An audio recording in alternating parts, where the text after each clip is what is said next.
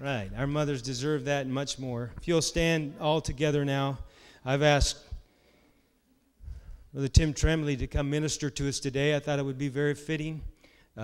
This year, Hannah was born, and Hannah's got a lot of attention, not just because she was born late in their life, but because she's symbolic of what God's wanting to do in this region. And we've taken time to celebrate. We don't want to overshadow Grace and others. Hannah's not more valuable as a human being than that, but as a body, we're trying to embrace what God is telling us, that God's going to work miracles. But every one of these children is beautiful and wonderful. But since this is the first year that Michelle gets to enjoy Mother's Day as a mother, I thought it would be very fitting if her husband preached to us today. So come and minister.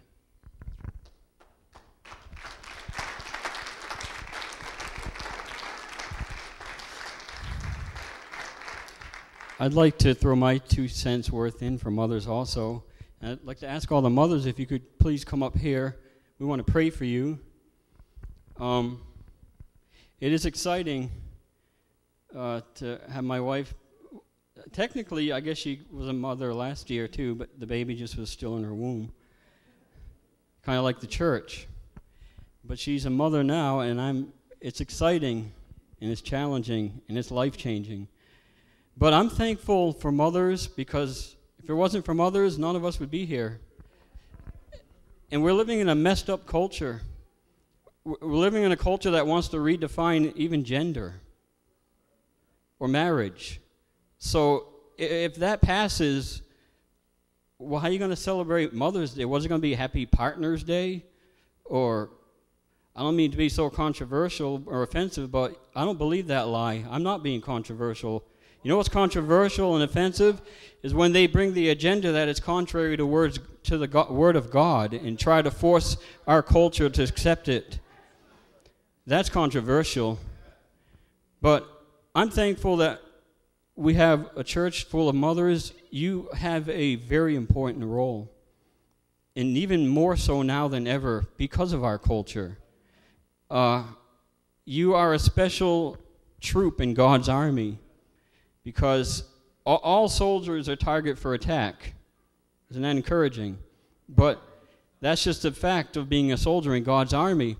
But mothers are targeted in a different way than fathers are, in a different way than men are.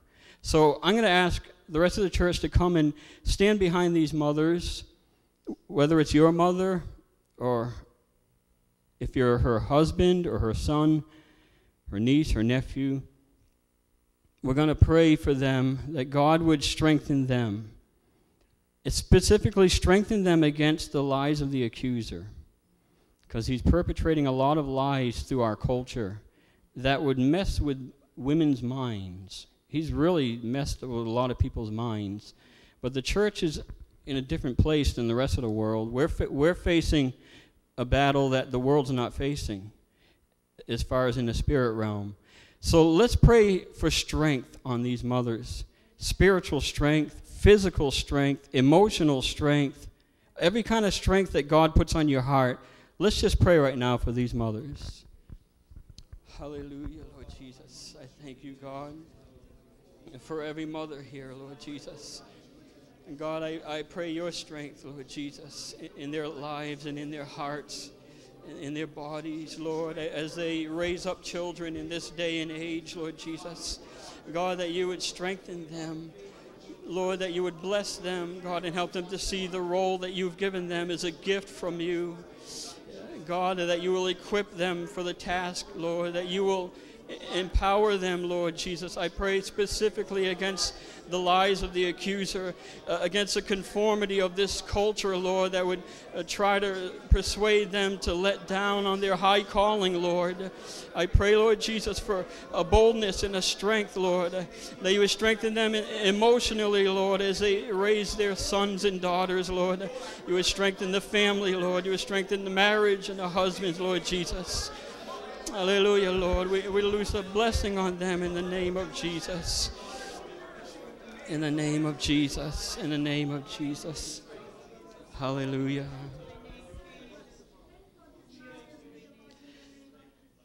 there are, as you're seated, there are seasons to life, and mothers are in, all the mothers in this room, some of them are different seasons than others. Some of them have newborn children. Some of them have children that just got married off and moved away. Some of them have children in college. Just different seasons of life. In the life of a mother brings different challenges, different whatevers. And that's what we just prayed for, because God goes with us through every season. I just want to say that God, whenever I know I'm going to be preaching, the way the Lord speaks to me is He just gives me a title. This is the title He gave me, Above and Beyond. He gives me the title first, and then as I'm praying and preparing, He builds on the title. I don't know how well you can see that. It's a picture of part of the universe. But all the songs today that were sung in worship, the scripture reading, everything, half of that is in my notes. Some of the songs we sang are in my notes. And I believe especially that God wants to strengthen us today. It's one thing to worship Him. It's one thing to sing to Him. It's one thing to hear His word. But He wants us to become one with Him in the Spirit today. To become united with Him.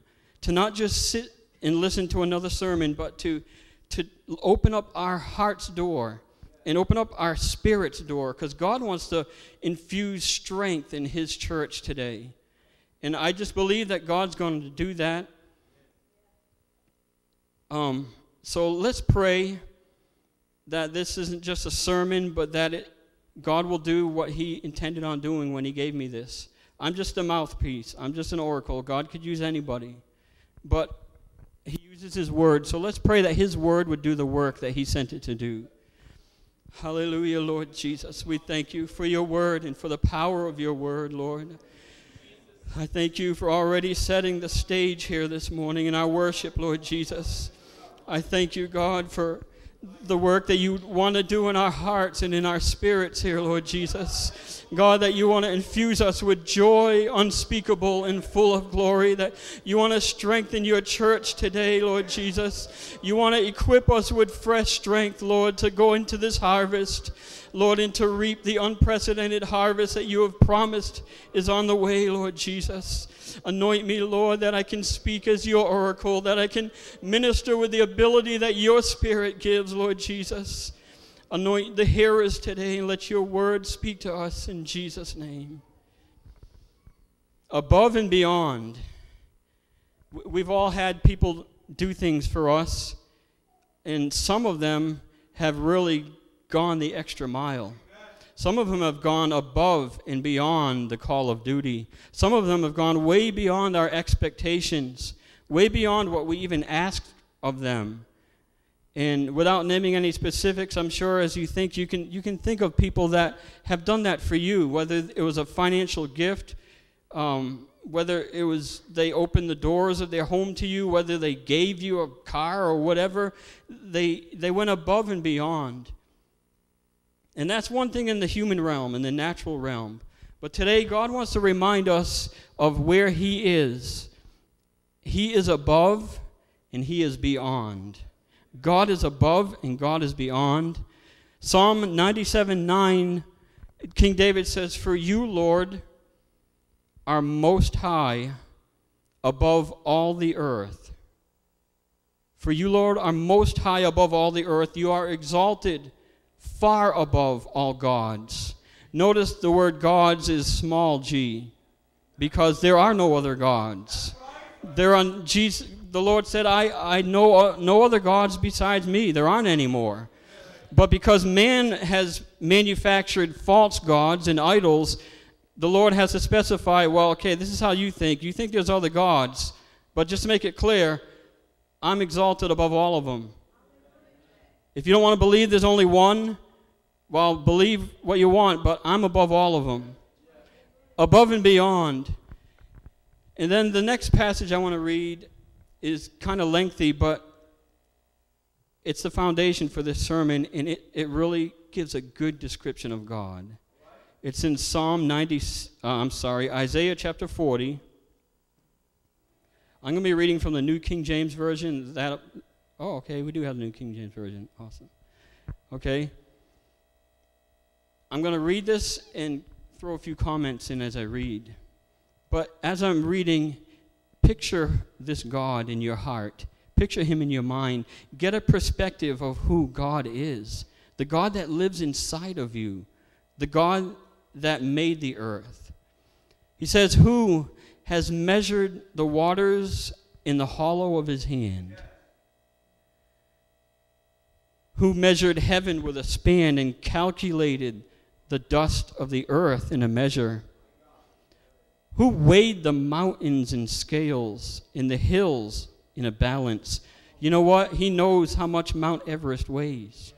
I can picture God on creation day up there with a scale and thinking, okay, I'm going to make Mount Everest now, and he's just dumping some soil on a scale, and I want it to weigh a little more. I want it to be a little taller. He puts some more soil on it, and he brings it up to the highest elevation on the face of the earth, and he just weighs it in a scale.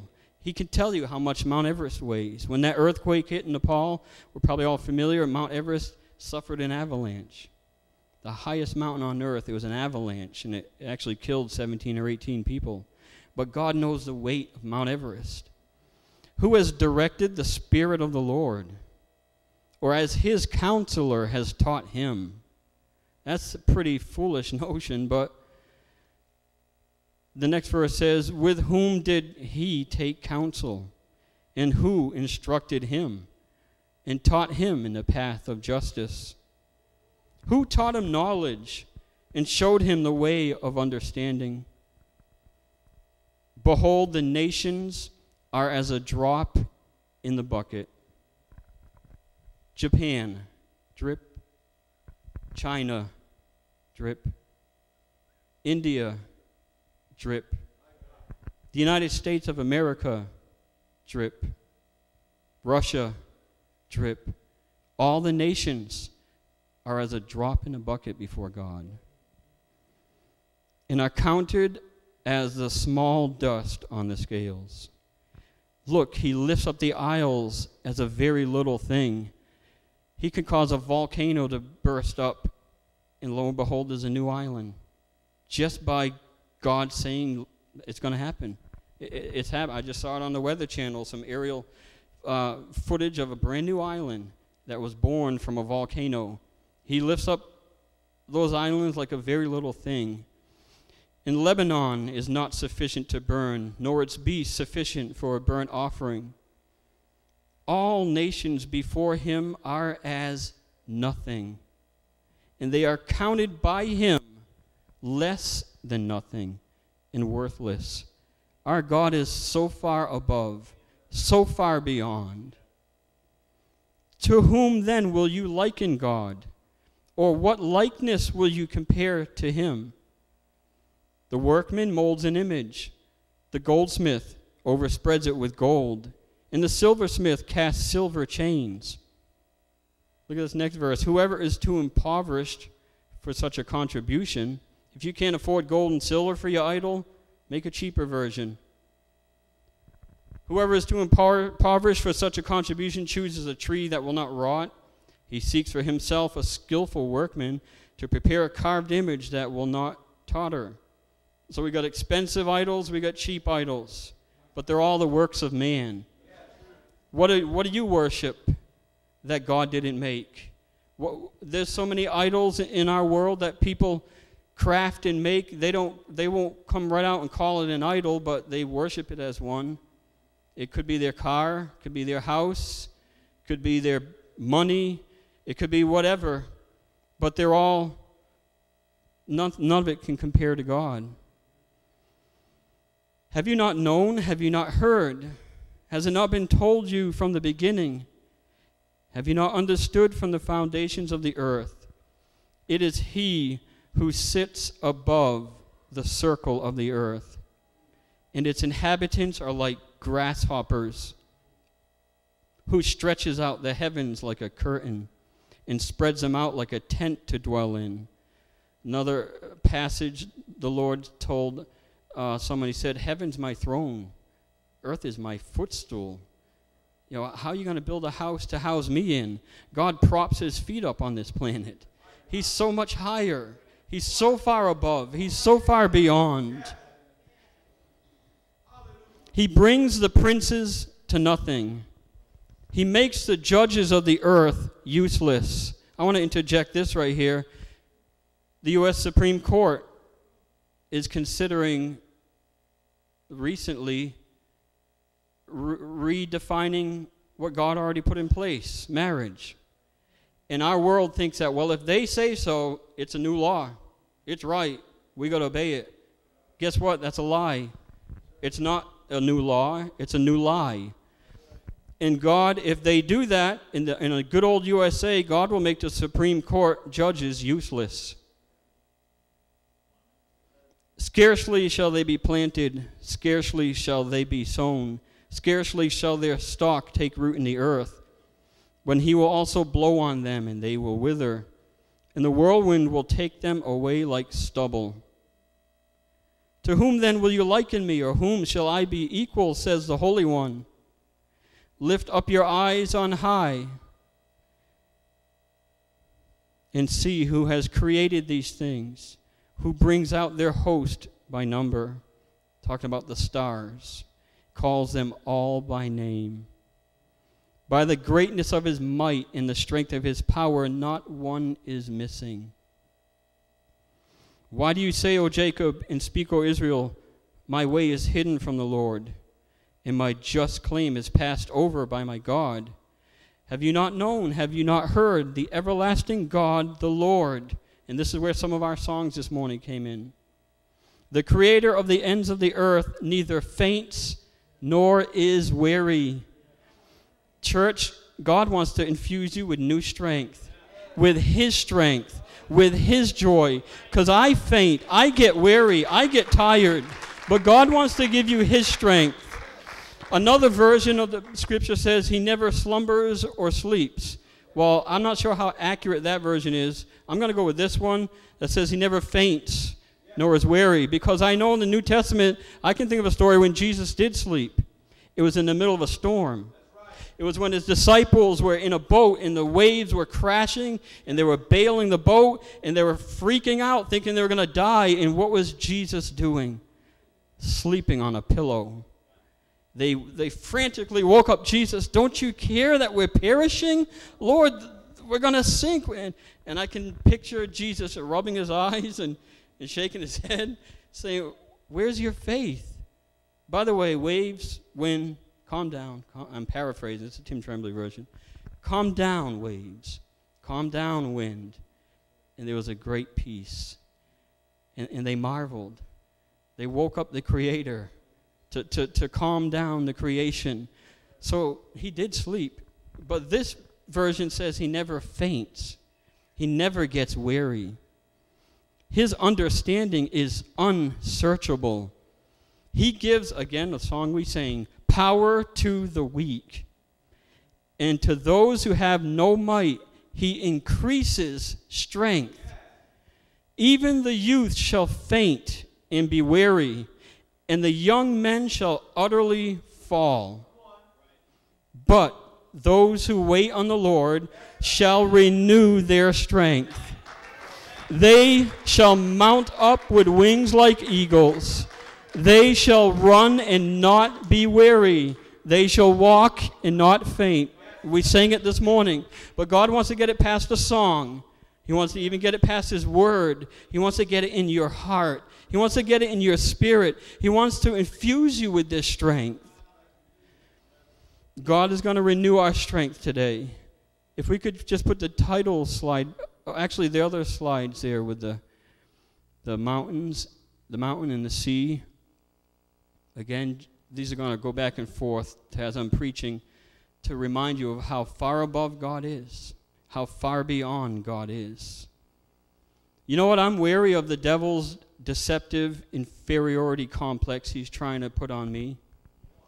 I'm wary of his intimidation he's trying to freeze me up with.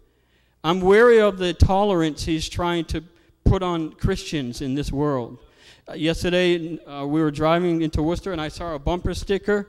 The bumper sticker says, "I'm straight, but not narrow." And Nathaniel and I were thinking, what does that must mean? The only conclusion we could come up with is, okay, sexually they're straight. They're man and woman. What's that word? Yeah, that one. They're heterosexual. Okay, they're straight, but they're not narrow. So in other words, if I interpreted that bumper sticker right, that means I'm not going to be narrow-minded and say, well, the other lifestyle's wrong. We have a tolerant society that doesn't want to call evil evil anymore. The Bible says, woe to them that call evil good and good evil. And I'm tired of the devil trying to back the church into a corner and say, you can't speak the truth. You can't confront sin. You can't say what's wrong and what's right. This is 2015. Well, you know what? The Lord I serve is the same yesterday, today, and forever.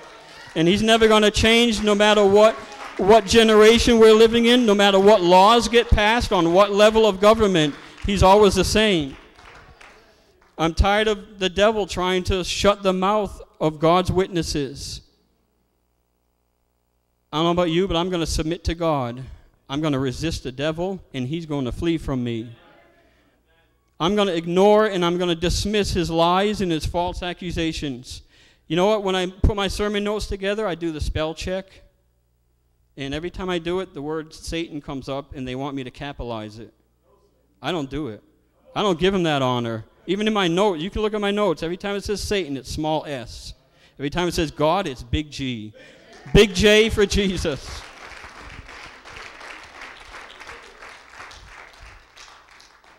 God is working in amazing ways, and not just in the UPC. I work with a Baptist guy, and he told me a story. Well, I told him the story that Brother Shelton told us on that video about how, long story short, he was given $100,000. Remember that story? Brother Shatwell. Well, God can even do things in other denominations, even if they don't have all the truth. And this Baptist man told me, I was debating on whether or not to tell you the location, but I guess I will. It's the Quabog Valley Baptist Church on 148 in Sturbridge, right past Tantasco High School. This guy I work with, him and I have talked extensively about the Lord. He knows a lot about God, a lot about the Bible, but he doesn't have the Holy Ghost yet.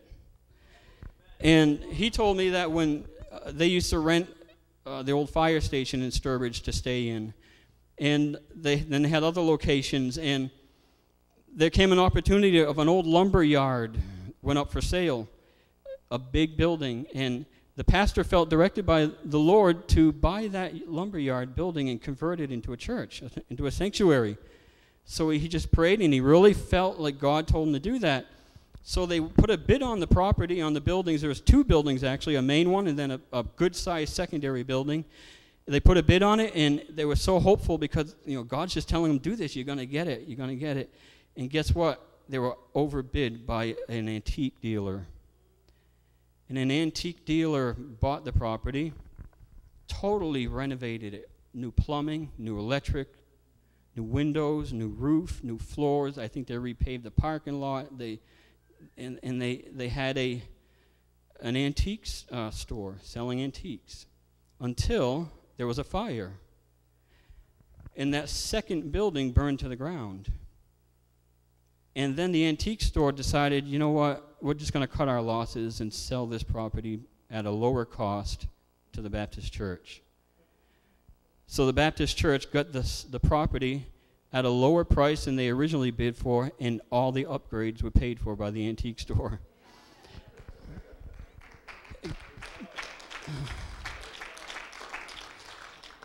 One thing the Lord's been helping me with lately, and I believe he wants to help a lot of people in here with, he wants to fix our complex of ourselves. Not in a proud way, but in a true way. There's a difference between truth and pride. Pilate, when Jesus was before him, when he was being crucified, or he was about to be crucified, Jesus is standing right before Pilate. And Pilate says, what is truth? He's looking at truth personified. Jesus is the way, the truth, and the life.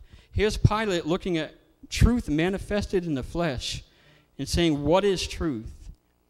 God wants to speak truth to our hearts today, truth that's going to transform who we are, who we think we are. And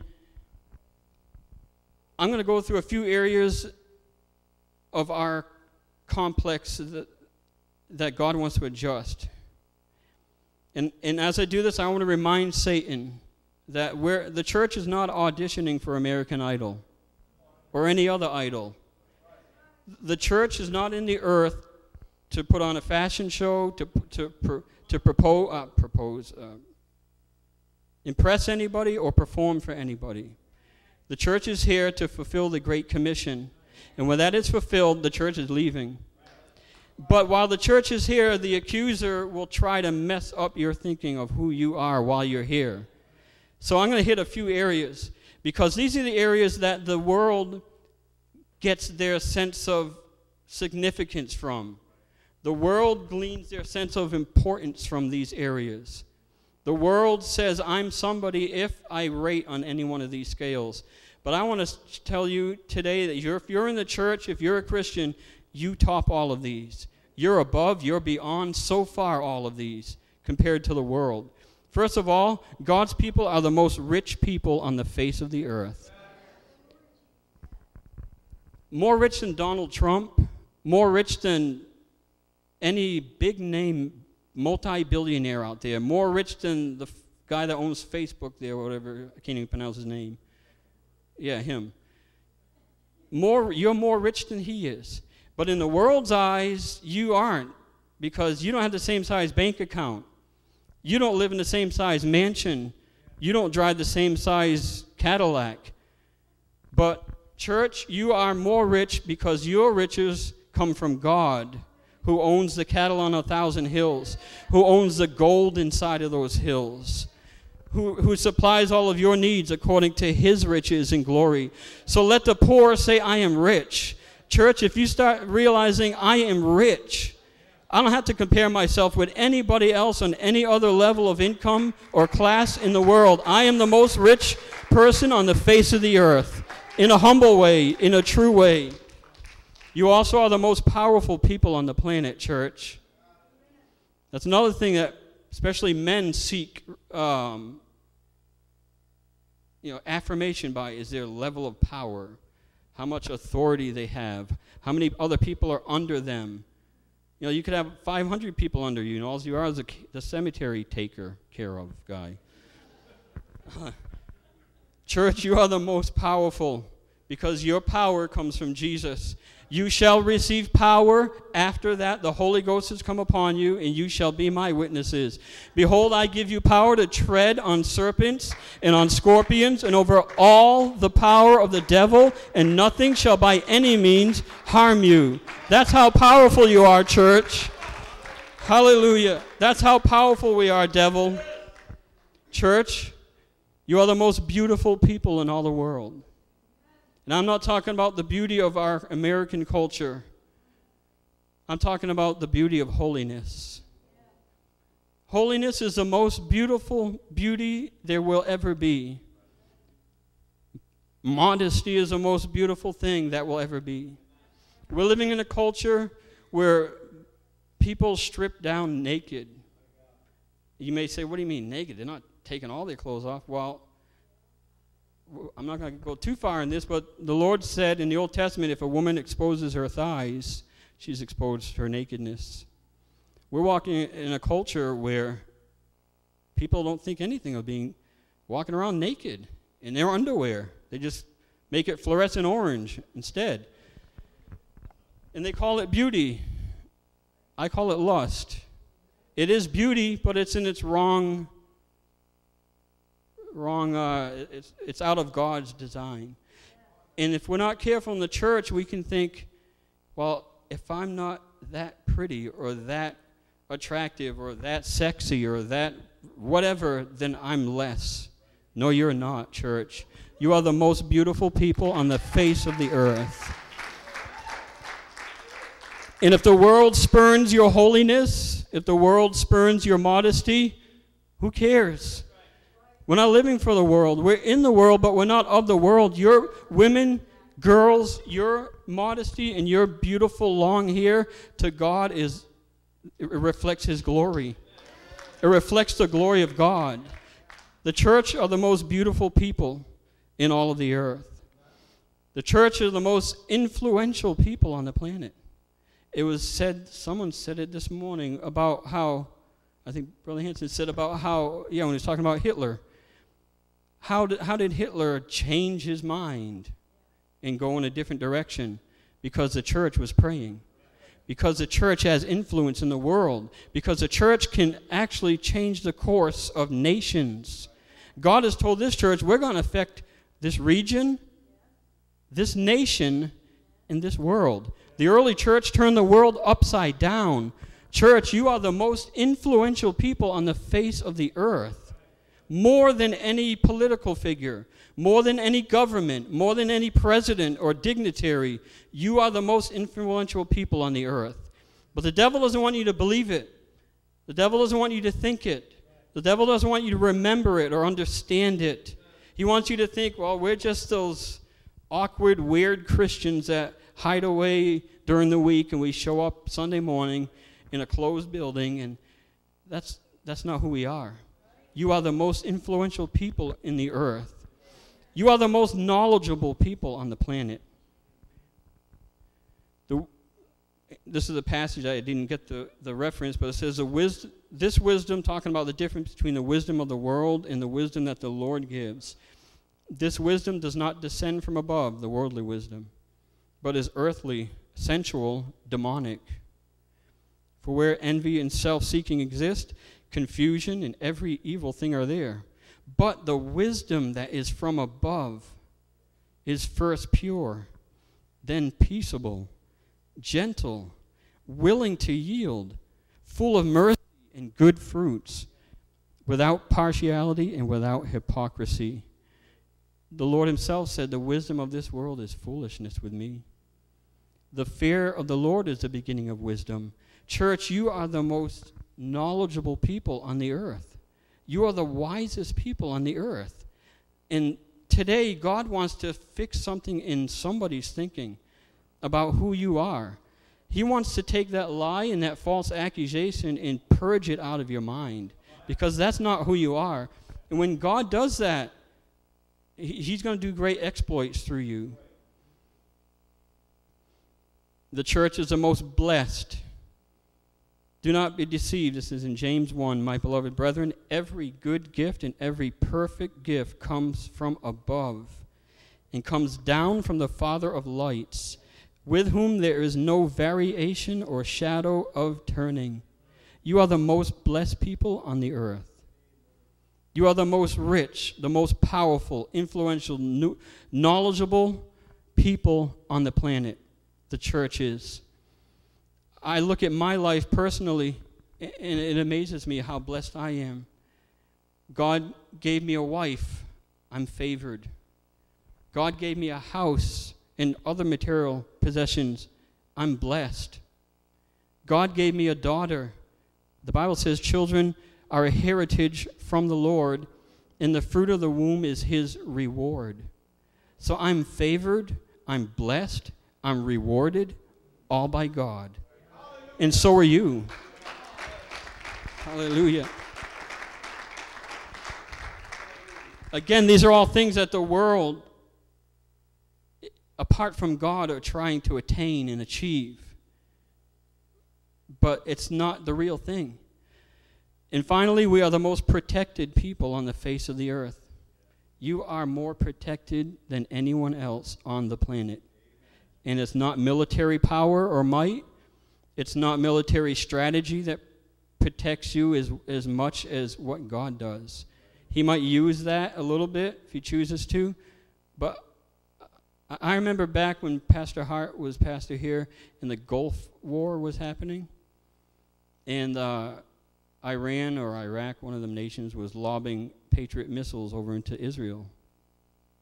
And I remember in one service here in one of those older buildings, we were praying about that war. And at the end of the service, the Lord spoke in tongues and interpretation. He told us, He said, if Israel would have believed, I would have had my angels catch those missiles in midair and throw them right back where they came from. Church, we are the most protected people on the earth. We have the blood of the Lamb, so we're protected against the devil. We have the whole armor of God available to us. His helmet, his breastplate, his truth, his gospel, his word, his faith. You are the most protected people on the earth. The weapons of our warfare are not carnal, the Bible says. They are mighty through God to the pulling down of strongholds. You have angels protecting you. Again, the world doesn't understand all this. They don't even see all this. They're thinking if we beef up our military might, we'll be safe. Well, ironically, our country's decreasing our military might. So, whenever you feel the opposite of any of these things, remember the opposite is true. If you're feeling poor, if you're feeling weak, if you're feeling stupid, if you're feeling ignorant, if you're feeling vulnerable, remind the devil, hey, I'm not any of those. I'm all of these. You know, Jesus said he saw Satan fall like lightning from heaven. Above and beyond. God is so far above. God is so far beyond. We don't even understand the whole picture yet. We don't even see it yet. But the devil sees a lot, and he tried to exalt himself. Way back in the beginning, before God even made man. And he's going to try it again before his final doom. Isaiah 14 talks about his first miserable failure. He said, "For you have said in your heart, I will ascend into heaven. I will exalt my throne above the stars of God. I will also sit on the mount of the congregation on the farthest sides of the north." This is Lucifer talking. He evidently forgot that God created him in the beginning. Not as the devil, but as an angel to bring him glory. "I will ascend above the heights of the clouds. I will be like the Most High. Yet you shall be brought down to Sheol, to the lowest depths of the pit." And that's where the devil ended up. When he tried to exalt himself above God, God knocked him down to the lowest place. And then, so the devil's been on the same mission ever since. He tried to get Adam and Eve, tried to convince them, you're going to be like God if you'll just eat of this tree.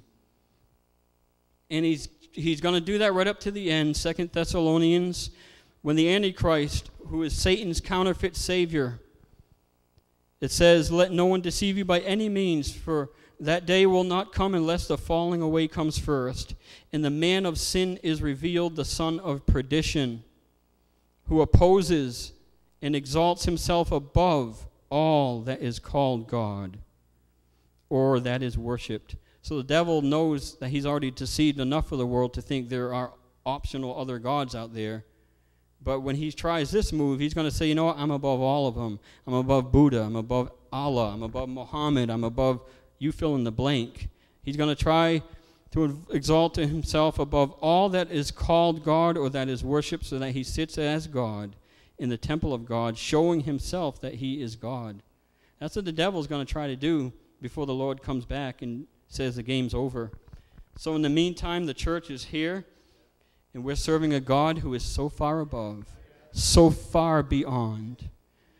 You know, in the Old Testament, the Lord spoke to the nation of Israel and told them in Exodus 19, "You have seen what I did to the Egyptians, and how I bore you on eagle's wings and brought you to myself. Now therefore, if you will indeed obey my voice and keep my covenant, then you shall be a special treasure to me above all people. For all the earth is mine, and you shall be to me a kingdom of priests and a holy nation. These are the words which you shall speak to the children of Israel." It was God's plan to exalt that nation of Israel above all the other nations on the earth, to raise them up to a place of prominence in the earth. And that's why Israel is such a target. That's why Israel is where the Antichrist is going to say he's God. because the devil knows this. But in the New Testament, there's a spiritual Israel. That is the church. That's you. That's me. And I want to show you where Jesus sits in Ephesians 1, starting at verse 19. And what is the exceeding greatness of his power toward us who believe, according to the working of his mighty power, which he worked in Christ when he raised him from the dead and seated him at his right hand in the heavenly places. See that counterfeit the devil's trying to do? He's going to say, the Antichrist thinks, well, I'm going to seat myself in the temple and say I'm above all other gods, that I'm God and people's going to worship me. He's just trying to do what Jesus already did. Jesus was seated at the right hand in the heavenly places, far above all principality and power and might and dominion and every name that is named, not only in this age, but also in that which is to come. That's where our God sits. That's where Jesus sits, so much far above all of the opposition, above all of the principalities and powers that you and I are fighting against. And he has put all things under his feet and gave him to be head over all things to the church, which is his body, the fullness of him who fills all in all. In Ephesians 3, it tells us where the church sits now. Verse 10, to the intent that now the manifold wisdom of God might be made known by the church to the principalities and powers in the heavenly places, according to the eternal purpose which he accomplished in Christ Jesus our Lord. That's what we are engaging in these prevailing prayer meetings. We're fighting against these principalities. We're fighting against powers. We're fighting against rulers of the darkness of this world. We're fighting against spiritual wickedness in high places. But church, God has put us so far above all of them.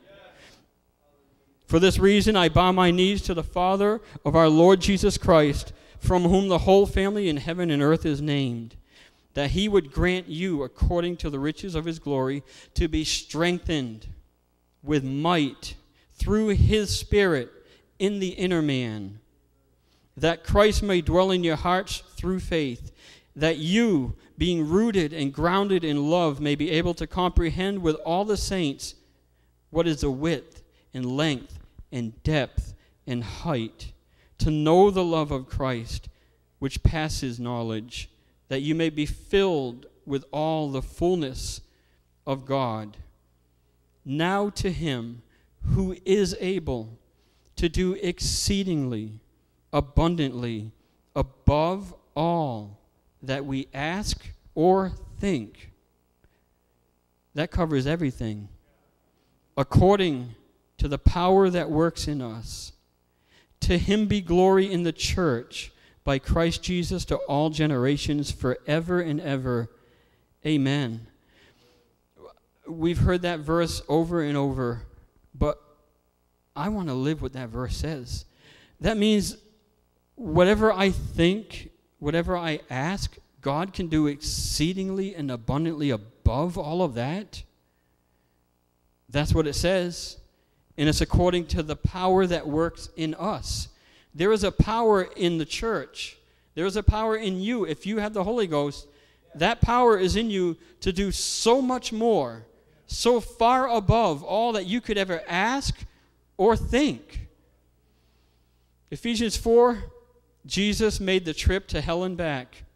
This is echoing what Bishop preached at district conference. One God and Father of all, who is above all, through all, and in you all. But to each one of us grace was given according to the measure of Christ's gift. Therefore he says, when he ascended on high, he led captivity captive and gave gifts to men. Now this he ascended, what does it mean but that he also first descended into the lower parts of the earth?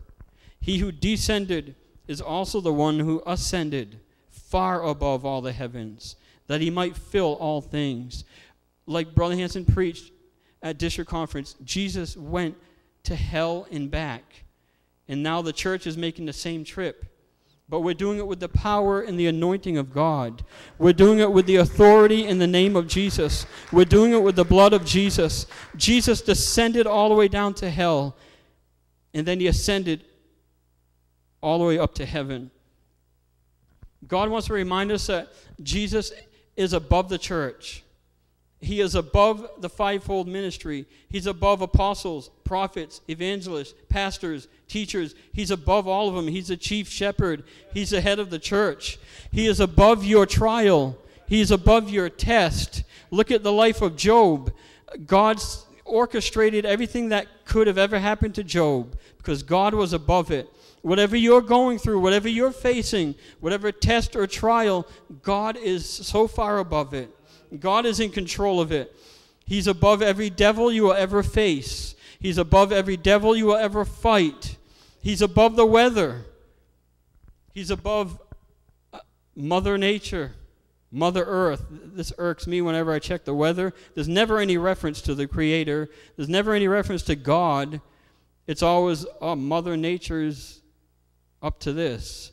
Mother Earth is up to this. Well, if she really is your mother, she's upset. Okay, it's Mother's Day.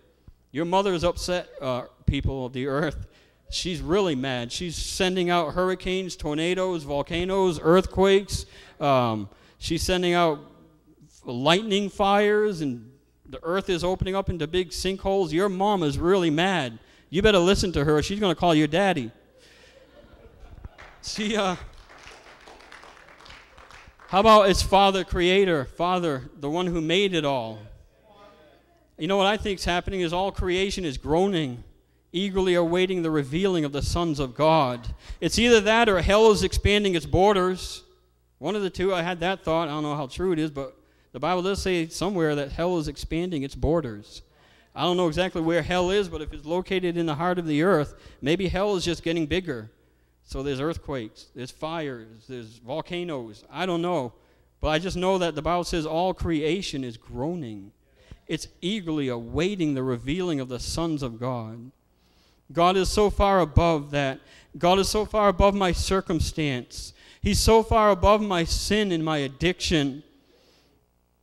Our prayer group did a roadside cleanup a couple weeks ago around the church here, actually. And my wife and I went on Cordis Road. And in less than a mile. Well, first of all, we went out for 45 minutes and picked up 7 bags of trash. But in less than a mile on Cordis Road, I picked up, I didn't count them, but I'm estimating probably 70 or 80 quart glass vodka bottles just thrown off the side of the road. And the other group members picked up hundreds of those little nip bottles. All around the roads, all around this church. Our God is so far above addiction. God sees those people. God wants to reach those people. God wants to fill them with the power of the Holy Ghost. That they would not be drunk with wine, but that they would be filled with the Spirit. God is so far above every type of sickness and every type of disease. God is so far above and beyond Wall Street, above the internet, above cyberspace. He's so far above all of it. We live down here in this realm. He's so far above it all. Where I'm working lately, and we have Break in the Break Room, every day they have a TV show on called The Squawk Box or something. It's all about Wall Street. It covers the activities of Wall Street every day. And it's called The Squawk Box because there's like 3 or 4 guys there that talk about how all the businesses are doing, and they really get worked up about it. I mean, they get mad, they fight and everything. They're following money, and they all cheer and clap when the opening bell opens up and everything. You know what? God is so far above Wall Street. Our world puts so much stock in that, literally stock, get it? God is so far above that. God could provide you with money that it's not even money. He could just provide your needs without money. He did it in the Bible. The widow, with the cruse of oil, God didn't fill the vessels up with dollar bills and quarters. He just filled it up with oil and kept it coming, kept it coming. He's so far above Wall Street. Philippians 2 Verse 8, again we sang about this. In being found in appearance as a man, Jesus, he humbled himself and became obedient to the point of death, even to the death of the cross. Therefore God has highly exalted him and given him the name which is above every name, that at the name of Jesus every knee should bow, it was said this morning, of those in heaven and of those on earth and of those under the earth. He's so far above. And now I want to close a little bit before we pray and talk about how far beyond God is. He's above and he's beyond. But as we do, let's pause and pray again, because I don't want this to just be, I know I've read a lot of scripture. I'm letting the Bible speak for itself.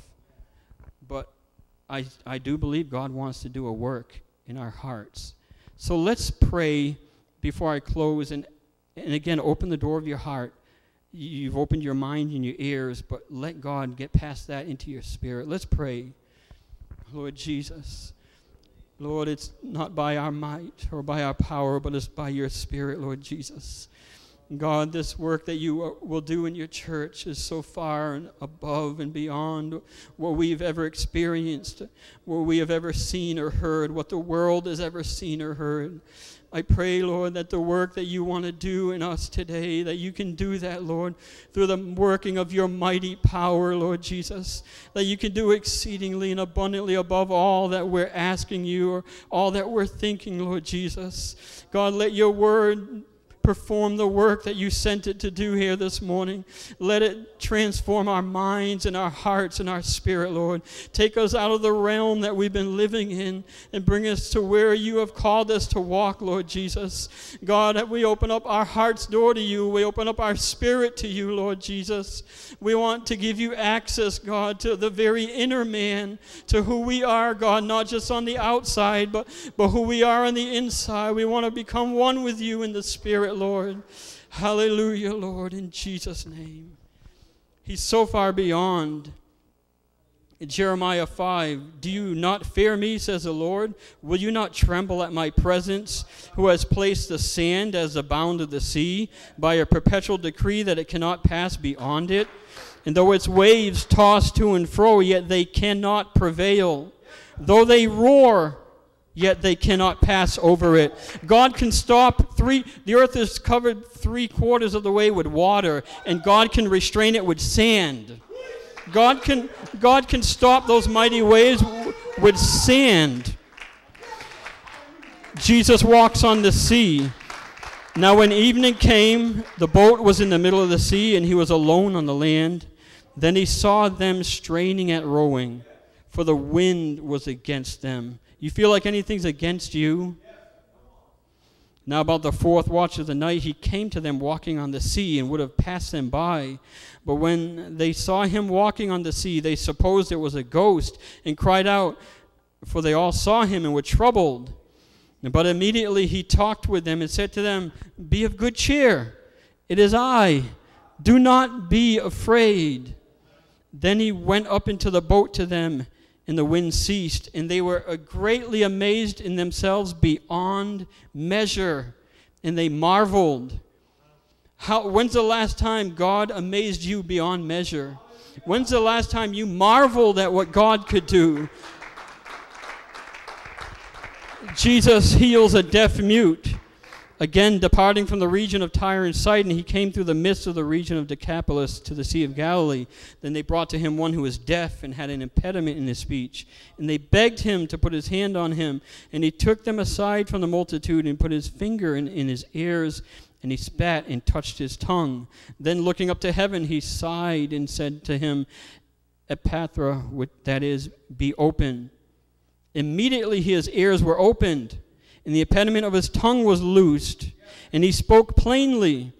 Then he commanded them that they should tell no one. But the more he commanded them, the more widely they proclaimed it.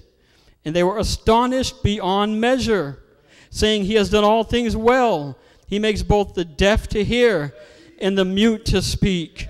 I believe that Jesus wants to astonish and amaze this world again. Not for a show, but to show his power, to show his might. In closing, as you stand and come to the altar, what does God have in store for you? What does God have in store for me? What does God have in store for this church beyond our fear? Hallelujah. Beyond your unbelief, what does God have waiting? What does God have waiting beyond your doubt and beyond your worry, beyond complacency, beyond lethargy and apathy? What is on the other side of all of that God wants to bring? Is it a miracle? Is it a gift of faith? Is it a sign? Is it a wonder? Is it a great exploit? What does God have prepared beyond those things? Some of our thoughts need healing. Some of the way we think needs healing. I'm in the midst of a strange and fiery trial, you might say. I'm being tempted on every side. He will not allow you to be tempted beyond what you are able to bear. In that middle of that fiery trial, he is forging something. What is beyond the trial that you're facing? What is beyond the test? It could be a financial test. It could be a physical test. It could be a whatever test, but God has something beyond it. God has a purpose in it. But my thoughts are confusing. My thoughts are scattered. They're unfocused. They're distracted. I can't sleep. You know what? He understands our thoughts from afar off. He understands where your thoughts originate from. He understands what track your train of thought is running on and where that train is going to bring you. For as a man thinks in his heart, so is he. Some of us need some healing in our thinking. He understands the source of your thoughts. Some of you, your thoughts are based, you're not even aware of it. But God wants to show you your thoughts, the foundation of your thoughts are fear. Every thought is somehow tied to fear. Or it could be shame. It could be guilt. It could be worry. It could be unbelief. There was a time when Jesus was ready, willing, and able to do so many mighty works. But he couldn't because of their unbelief. What does God have beyond your unbelief? What does God have above your fear? What does God have above your circumstance? He wants to transform your mind today if you will let him. If you will give him access to your mind. If you will say, Lord, I want to love you with all of my mind. I want you to fix my thinking, Lord. Commit your works to the Lord and your thoughts will be established. But I've sinned. I've failed again. I've fallen short. I'm a loser. I messed up. I made a mistake. I looked at something I shouldn't have looked at. I said something I shouldn't have said. I did something I shouldn't have done. I went somewhere I shouldn't have went. I watched something I shouldn't have watched. I'm a sinner. Isaiah 55, seek the Lord while he may be found. Call upon him while he is near. Let the wicked forsake his way, and the unrighteous man his thoughts. Let him return to the Lord, and he will have mercy on him, and to our God, for he will abundantly pardon. For my thoughts are not your thoughts, nor are your ways my ways, says the Lord. For as the heavens are higher than the earth, so are my ways higher than your ways, and my thoughts than your thoughts. You know what? We're living in the days like it was in Noah's day. But you know what Noah found? He found grace. And where sin abounds, like it is in our day, grace does much more abound. So far above all the sin is grace. So far beyond all the addiction is grace. God's grace always precedes his impending judgment. So as you begin to pray, as you begin to open your heart to the Lord and respond to His word. Let Him get into your mind. Let Him get into your spirit. Let Him get into your heart. Let Him get beyond the surface. Let Him get beyond the superficial. Let Him get beyond whatever barriers are in your life. What is beyond the broken barrier that God has for the church? What's beyond the crumbling walls that God said are falling? What's beyond all of the fighting that we're doing against the enemy? What kind of unprecedented harvest is God have above and beyond everything? Hallelujah, Jesus. Just talk to the Lord. Open your heart to Him. Open your mouth to Him. Open your mind to Him. Hallelujah, Jesus. Hallelujah, Jesus. Lord, I just pray, God, that your word would transform our thinking, Jesus. God, that it would be more than just print on a paper, but it would be something that would change who we are, Lord Jesus. That it would change the way we think and see ourselves, Lord. That you can bring us so far above where we are, so far beyond. That we don't have to dwell in the mediocre or the lukewarm.